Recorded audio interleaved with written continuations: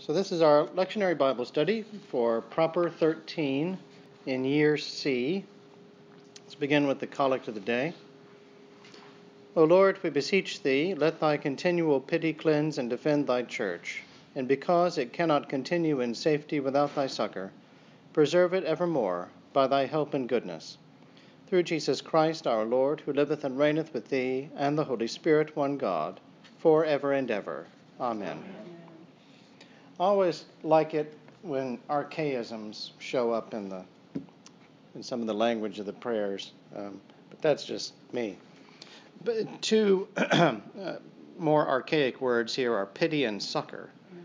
And I notice in the contemporary version it says, let your continual mercy instead of pity, and then, of course, help instead of succor. And I would say that those are pretty good equivalents. But pity always intrigues me because it's something that's fallen more out of use, or at least has been confined more to a slightly different and specific use. Kind of a almost, I wouldn't say derogatory, but you know, a bad kind of thing. The pity is a bad thing. Yeah. That and you know, people say, I don't want your pity. You know, I don't want. I've always thought pity is kind of underrated, and maybe that's a reflection of just how the language has changed. Because to me, I think, well, pity is a good thing, because I have more in mind what you see here. When you read it in the Bible, it is a good thing. I mean, you want God to pity you, yeah. I would think. But I think today we think of it as when you pity someone, you're kind of throwing them away. Yeah, you're almost disdainful of them. Yeah. I just pity you. But what was the contemporary word for pity? Mercy. I like that. And basically, pity is a kind of merciful love. Oh, can you say I'm merciful? Well, that's the other thing, is that you wouldn't use mercy as a verb, whereas this kind of works on both sides of that coin. But definitely, you know, if somebody says I pity you, it conveys a different sense than it does from the biblical sense. So practically, it has kind of fallen out of use, because if you try to invoke it that way, you're going to give the wrong impression usually. But I mean, the pity of God is a beautiful thing. The kind of love that ignores the disdainfulness that you might have fallen into, that ignores the fact that you've screwed up and you basically earned all of the bad stuff that you've gotten yourself into. But I'm going to love you anyway. I'm going to look past that. I'm going to look at your incredible value and worth to me in spite of all that. Now, what intrigues me is how does that kind of mercy or pity cleanse and defend thy church? To me, the first one makes, or is a little bit more obvious. When you think about God's mercy cleansing us from sin. And if we acknowledge the love of God, it can help us turn back to God, to kind of go back home, to work on straightening up our lives, that God has overlooked all the bad decisions that we've made to get ourselves in that spot. I'm not sure I really have an answer about defend, though. Any thoughts on cleanse or defend? How does God's pity cleanse and defend His church? Well, of course, if you consider that pity has a part of pity is loving, God's continual loving, our lovingness cleanse and defend, and God's love certainly defends the church. Mm-hmm. We hope.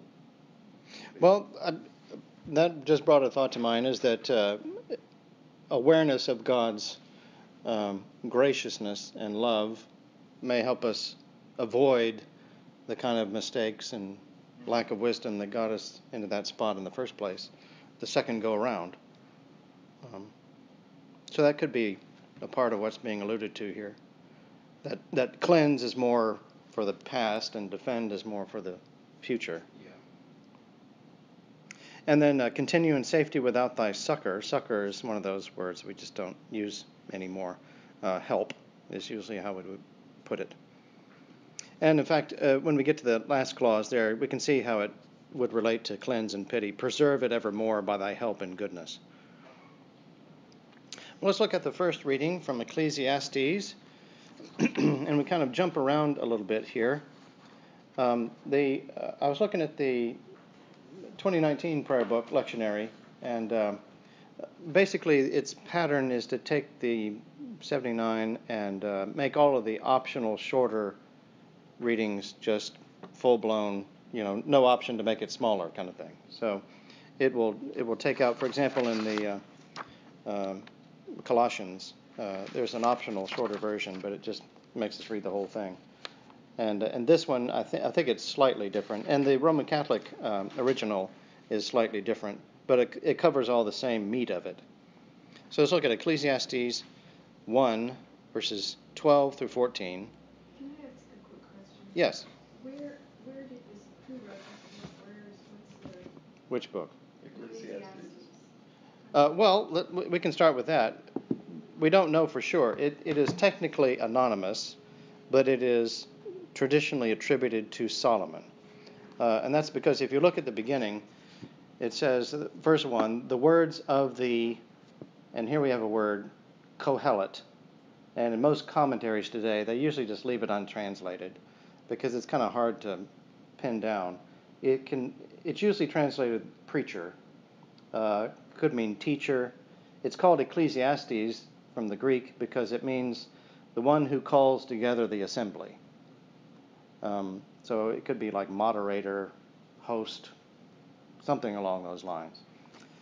So the words of the preacher, the Kohelet, the son of David, king in Jerusalem.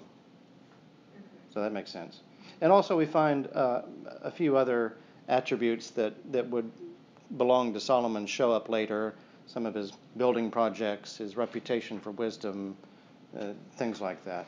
Is this part of the wisdom literature? Yes, this would be part of the wisdom literature, and it's part of the third section of the Bible called the writings.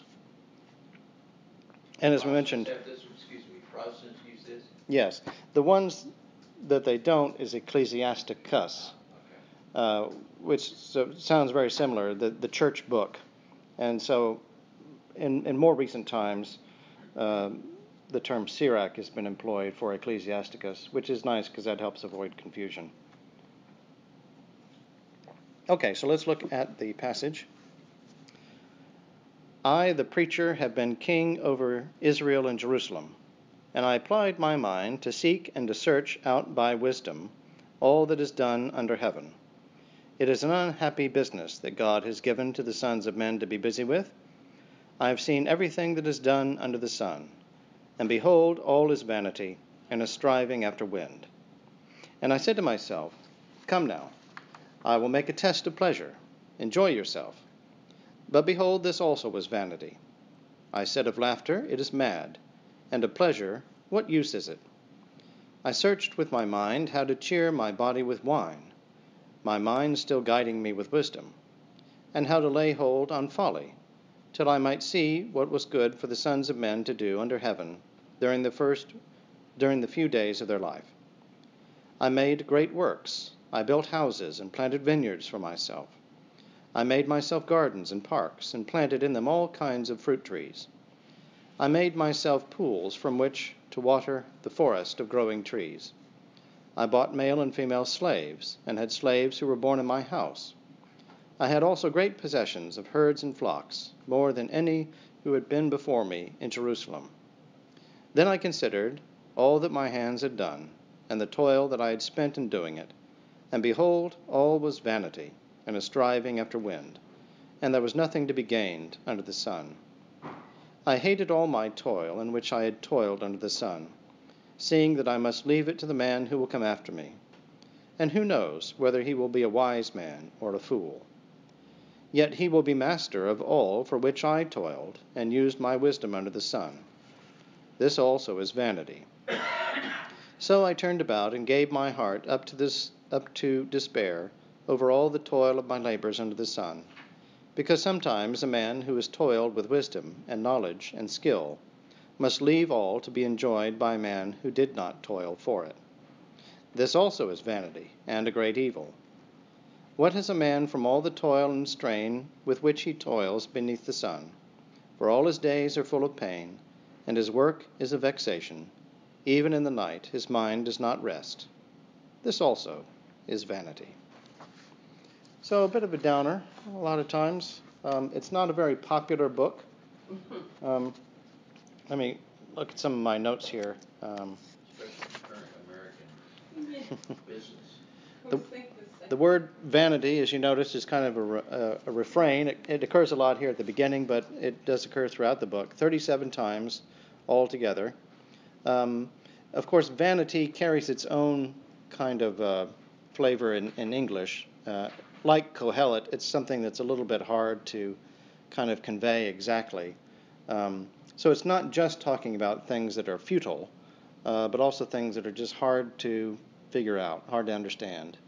And in fact, an alternative translation really could be mystery.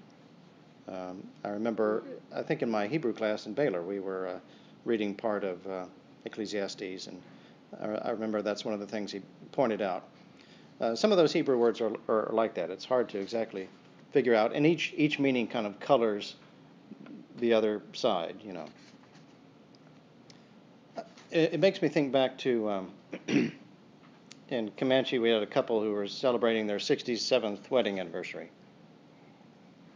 So I remember asking the husband, I said, "What's your secret?" And I'll never forget, he looked me in the eye and he said, "I don't know." And the older I get, the more that really resonates. You know, well, not just marriage, but all of life, you know. I feel like I used to know it all. And the older I get, the less I know. It's not just that. It's more this kind of mystery. It's all a mystery, you know. I thought I had it figured out, and it turns out I didn't really have it figured out. But I'm really hoping to figure it out, and I'm getting there. But you know, the farther along I seem to go, in some ways, the farther back I seem to go. So it's all, you know, is it all worthless? Well, I'm not sure. I feel like I've made progress. I feel like I've gone back as well. It's all a mystery. Well, is vanity of vanity all is vanity? Is that from the Bible or is that from Shakespeare? Well, that's Is that out of Ecclesiastes? I can't remember. Well, I was about to say it's from the Bible, but it could be a slight reworking. Yeah, no, it's right there in verse 2. Vanity of vanities, says the preacher. Vanity of vanities, all is vanity. Yeah. So it is word for word, exactly. Yeah. Wouldn't this be a pretty good description of the fall, essentially? When man fell from the will of God. Well, that we don't know what the perfect will of God is. We don't. I think Voltaire used to The whole book is kind of a meditation on the search for wisdom and meaning in life, and so it certainly reflects a fallen condition, and a condition of kind of, you know, trying to find your way around in the darkness. Because we don't know, whereas Adam and Eve before the fall knew. They knew God. They walked with God. They knew what the meaning was. They knew. Yeah. Knew Him.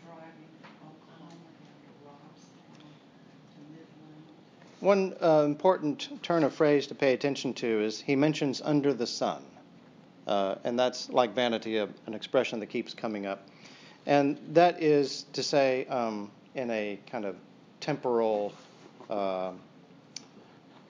human perspective. So the corresponding opposite would be above the sun, you know, from God's perspective, from an eternal perspective. So from our temporal perspective, things may not quite make sense. But God has a different viewpoint. And so part of it is him trying to figure out where's the dividing line and what's the difference and things like that. It all presses toward this kind of almost unexpected conclusion, given everything that's gone before it. In chapter 12, the last line is, "Fear God and keep his commandments, for this is the whole duty of man." Which seems to be almost like he's meditated on this question And then he just stops and says, well, just do what God tells you. And in that way, it sounds a lot like Job, because Job is kind of, asking this searching question about the problem of evil, as they call it. And he doesn't really get an answer. God just says, do what you're told. It's always I was in a Crucial sharing group for years, and one of the guys there was a high flyer and financier and put deals together and chased women and was married and all kinds of stuff. And he used to say that vanity, vanity, all is vanity.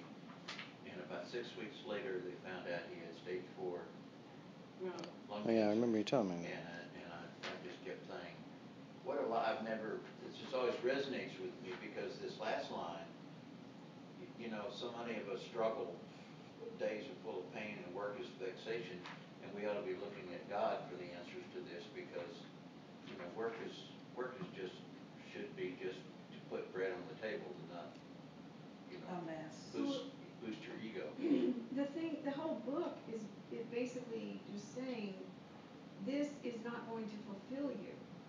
None of this stuff ultimately fulfills you, only God. So, he did all this stuff and he wasn't. Spent his time thinking about it too. Yeah. And this is attributed to Solomon. That's an autobiography of his life. Yeah. This is an autobiography of his life.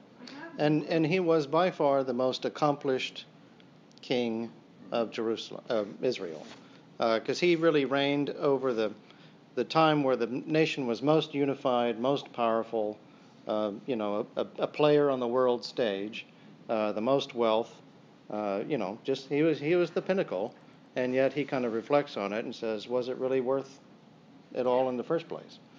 Because I'm going to die, and then some bozo is going to inherit all this stuff and mess it up. Do a damn thing for it. Yeah. And when he did die, the kingdom split. Yeah. Yeah, you think he would meditate more on how to raise up sons who would have more wisdom. But maybe it was a grace that was given to him by God. Was it something that he taught? Let me read a few more of my notes here.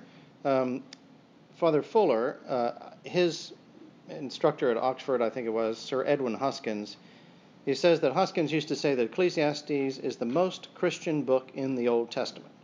And he seemed to be the only person who liked it, Huskins. He was the sort of the lone fan of Ecclesiastes. And he says what he meant was that Ecclesiastes is a ruthless exposure of what human life is apart from God, and if taken really seriously, prepares the way for the hearing of the gospel of Christ. Ecclesiastes is not so much good news as it is the bad news that has to be heard before the good news becomes audible. Vanity of vanities, all of human life is ultimately futile and meaningless if viewed in itself apart from God. Or picking up on the language of the book, if viewed only from under the sun. Also, one more, that word that's translated vanity or possibly mystery is Abel, which means mist or vapor. And so you see kind of a little play on words with that. All is vanity and a striving after the wind. So it's like a cloud that just kind of blows away. You can't really capture it. There's a lot of mention about this toiling under the sun, and there's probably some kind of reminiscence of the kind of the breath that's this vapor that comes out of you as you're working hard, and is it really all worth all this toil that you're giving it? Interestingly, Abel is Abel, Adam's son. It's the same word that is the name of his son. And of course, that's the son that's killed. You think, was it even all this time and effort and energy I put into these two sons, and one kills the other? And vanity has, to me, much more of a negative context than mystery. Mysteries, I just don't understand. Vanity says it's worthless. That's probably because in modern usage, vanity is connected with a Well, vain person. Yeah, it's with a person who is deadly sin of pride. The sin of pride. Self-love. But here it's futileness. And, you can read it, mystery of mysteries, it is all a mystery, or vanity of vanities, it is all a vanity. And I think you should read both sort of in pairing with each other. So, it's neither one or the other, but both kind of illuminate the other and give you this kind of sense of the original. In a way, it's in Ecclesiastes kind of the purgative way, where everything is stripped. I suppose you could look at it that way. Yeah. Let's turn to the Psalm, which is 49. The attribution says, for the choir director, a psalm of the sons of Korah. So this was either for the priests alone, or perhaps written for a choir of priests, I'm not sure.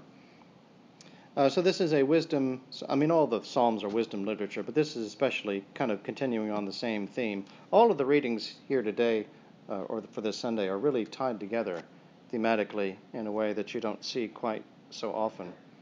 But this is also kind of this search for wisdom. So let's look at Psalm 49, verses 1 through 11. O hear ye this, all ye people.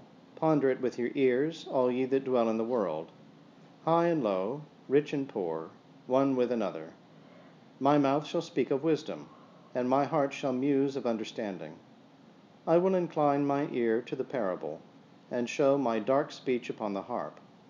Wherefore should I fear in the days of evil, when wickedness at my heels compasseth me round about? There be some that put their trust in their goods, and boast themselves in the multitude of their riches. But no man may deliver his brother, nor give a ransom unto God for him. For it cost him more to redeem their souls, so that he must let that alone forever, that he shall live alway, and not see the grave. For he seeth that wise men also die and perish together, as well as the ignorant and foolish, and leave their riches for other. And yet they think that their houses shall continue forever, and that their dwelling places shall endure from one generation to another, and call the lands after their own names. So you see those last two verses really kind of pick up that sentiment that Kohelet has about, I accumulated all this stuff, and all it does is just pass on to somebody else who didn't work for it like I did. Of course, Solomon didn't really work for it all either. He kind of inherited becoming king. David was the one who brought all the tribes together. Well, really Saul too, but more so with David. They increasingly built things up. Let's see. And then picking right up in the epistle. I suppose probably the climactic, thematic verse in that psalm is verse 3. My mouth shall speak of wisdom, and my heart shall muse or meditate on understanding. So much like Ecclesiastes, it's kind of a search for insight and wisdom. And the Bible is big on the wisdom tradition. Let's look at Colossians. And when we get to chapter 3, then we're getting into the more kind of teaching section of the letter. So first he's giving out some warnings and some more kind of practical advice, and then he gets into kind of a more theological meditation and ethical advice and things like that. Let me see. So verses 5 through 11 are optional, and 12 through 17 are mandatory in the 79 book, and then in the 2019 book, as we have it on the page here, all of it is mandatory. So we'll look at the entire text here. The hard stuff? Well, that's what we've always said, Yeah. is that the 79 prayer book Right. makes optional all of the hard language of St. Paul. Yeah. Sort of skips it over. Yeah. They don't, that's negative religion. That's We need to negative, be yeah. positive. So that was kind of the guiding principle going in, is this: let's not give people the easy way out, and let's not skip over all the hard stuff. The problem is you come up with some very long readings. Yeah. But in the grand scheme of things, you're talking about an additional 2 minutes at the most. So Colossians 3:5 through 17. Put to death what is earthly in you: fornication, impurity, passion, evil desire, and covetousness, which is idolatry. On account of these, the wrath of God is coming. I think you just have those 2 verses, and that would be a sufficient reading for today's audience. If you were black, repent. Verse 7. In these you once walked when you lived in them, but now put them all away: anger, wrath, malice, slander, and foul talk from your mouth. Do not lie to one another, seeing that you have put off the old nature with its practices, and have put on the new nature, which is being renewed in knowledge after the image of its Creator.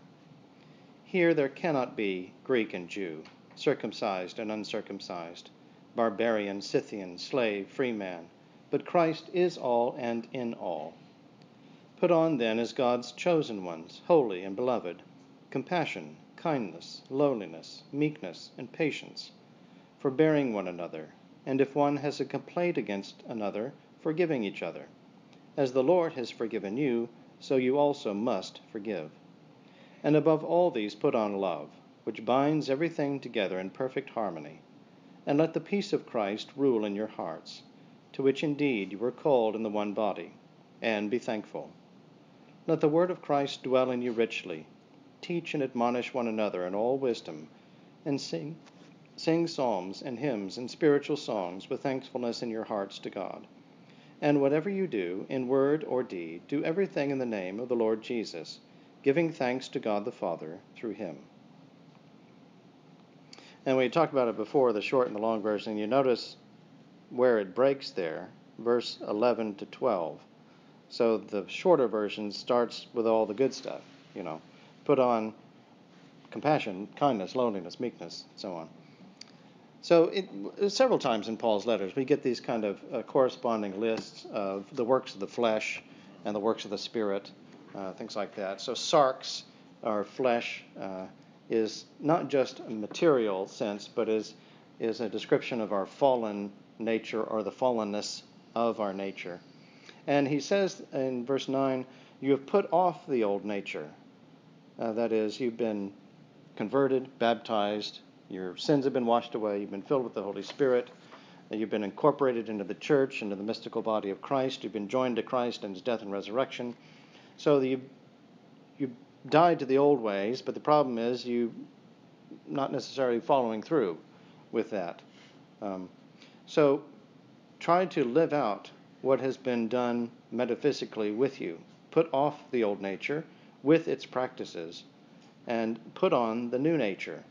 And he gives the impression that this is something that was done once for all, and yet it is also something that has to be done anew every day, multiple times a day, all the time. You have to be constantly setting aside the old and taking on the new. And if you don't want to do that, at least want to do that. The theological term is concupiscence. Basically, the tendency to keep doing the wrong thing, even though you know better. Sometimes I feel I hear a sigh from God. Really? Again? Yeah. And he talks about sort of several times about putting on Christ like a garment. He talks about being in Christ, so that means joined to Christ, sharing his life, being a part of his church, sharing in the grace of God and in the indwelling presence of the Holy Spirit. He talks about some of these things that you once did. In these you once walked: fornication, impurity, passion, evil desire, covetousness, idolatry. You did these things. and you have to remember that they are a part of your past, not a part of your future. And you have to be willing to put them away every way. Verse 8, he says, "But now put them all away, because they will cling to you unless you actively put them aside and reject them." So just like in the baptismal rite, where you have these promises that are in the affirmative, but before you get there, you have these rejections. I reject the world, the flesh, the devil, things like that. So we have to have the rejection in order to have the acceptance, because otherwise all this stuff just kind of clings on us. It's like static cling. You got to peel it off and throw it away. Let's see. You put off the old nature, you put on the new nature, the nature of Christ, being renewed in knowledge after the image of its creator. And he talks multiple times about being more Christ-like, letting Christ be more active in your life, the work of the Holy Spirit being to conform us to the image of the Son of God. He also talks a lot about our inner renewal taking place in the mind. And that is, I think it's an allusion to turning to divine revelation, seeking out the will of God in Scripture, seeking out wisdom, which is basically the path of virtue. Things like the cardinal virtues, prudence and justice and fortitude and temperance. And he talks a little bit about the new life that you've taken on, that you've committed yourselves to, living a life of meekness and lowliness and patience, forbearing with one another. And then there's, of course, a hearkening back to the Lord's Prayer. If you remember in Matthew's version, where he gets to the end, forgive us our trespasses, and there's this kind of expansion on that afterward, where Jesus reminds us, or teaches us, that don't expect any forgiveness from God, if you're not willing to do the same with other people. So God is perfectly willing and able and ready to forgive you, but he's not going to squander that. He's going to give it to people who are willing to turn around and forgive someone else. So there's a little bit of an allusion to that there. As the Lord has forgiven you, so you also must forgive. And that's hard to do. That's a letting go. Basically, that's what forgiveness is a foregoing our right to vengeance. So it doesn't mean that everything's all happy and hunky-dory now. It just means that I'm not going to go after you. I'm going to put that aside.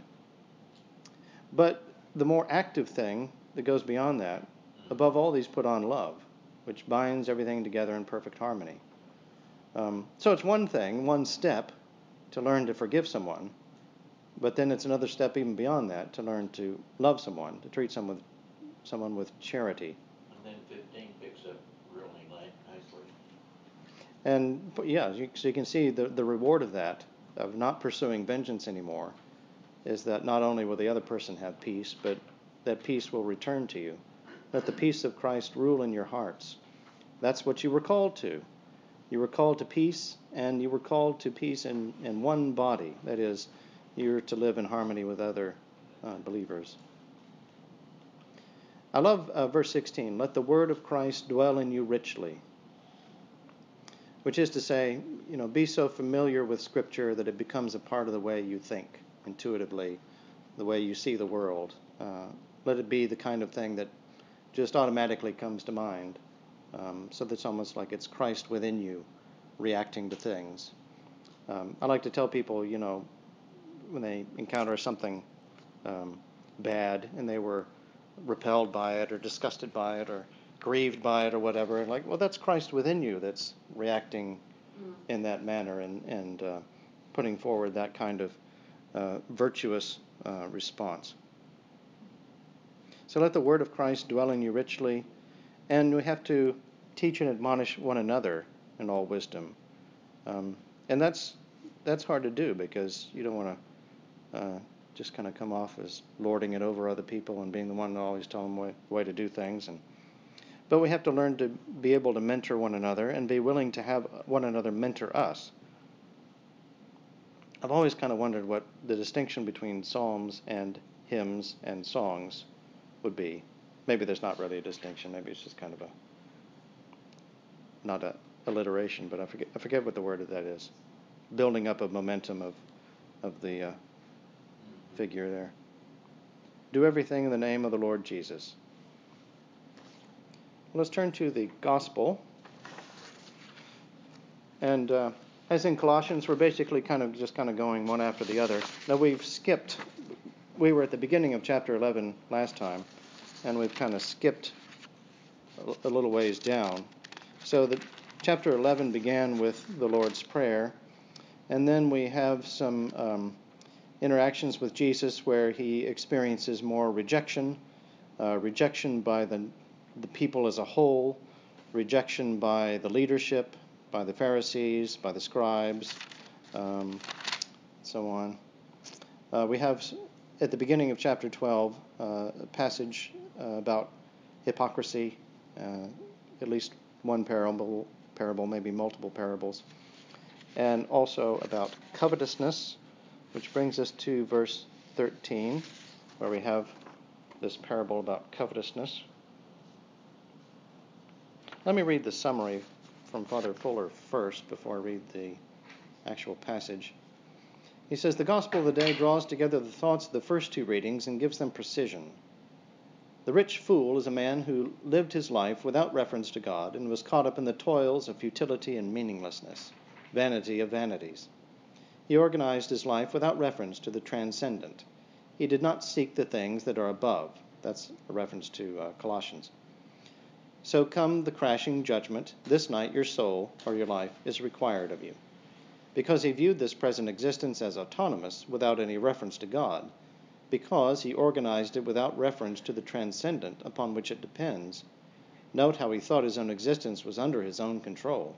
It came as a shock to learn that it was God's to give and God's to take away. The rich fool condemns himself to an existence that is, qualitatively speaking, a life in death. And so it also reminds us of Job. The Lord has given, the Lord has taken away. He's able to, with his virtuous perspective, have a proper response to much the same kind of predicament. So Luke 12:13 through 21. One of the multitude said to Jesus, Teacher, bid my brother divide the inheritance with me. But he said to him, Man, who made me a judge or divider over you? And he said to them, Take heed, and beware of all covetousness, for a man's life does not consist in the abundance of his possessions. And he told them a parable, saying, The land of a rich man brought forth plentifully. And he thought to himself, What shall I do? For I have nowhere to store my crops. And he said, I will do this. I will pull down my barns and build larger ones, and there I will store all my grain and my goods. And I will say to my soul, Soul, you have ample goods laid up for many years. Take your ease, eat, drink, be merry.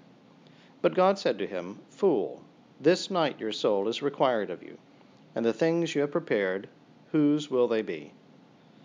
So is he who lays up treasure for himself, and is not rich toward God.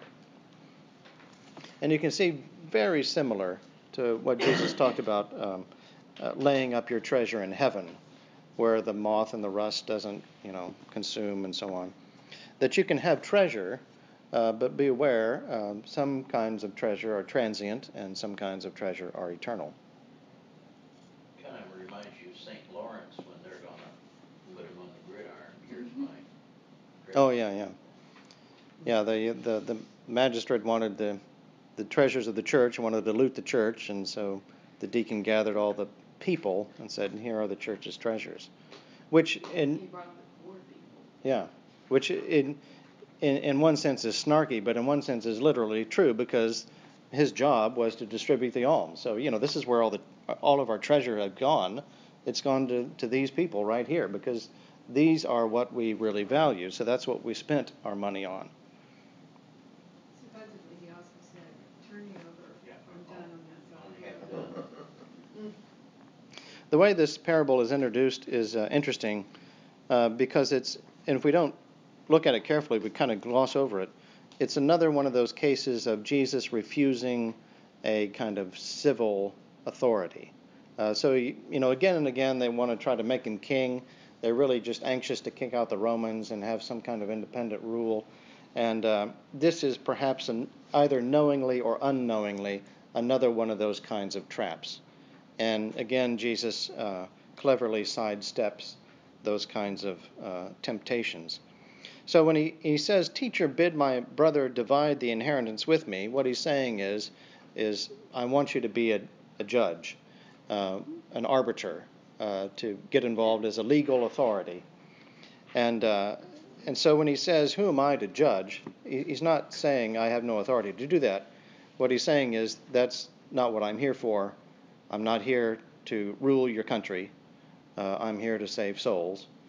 So sorry, I'm not going to get into that. I'm happy to refer you down the road to someone who can take care of that for you. But that's not what I'm here for right now.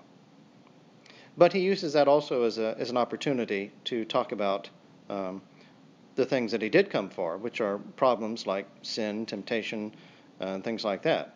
So he says, beware, take heed and beware of all covetousness.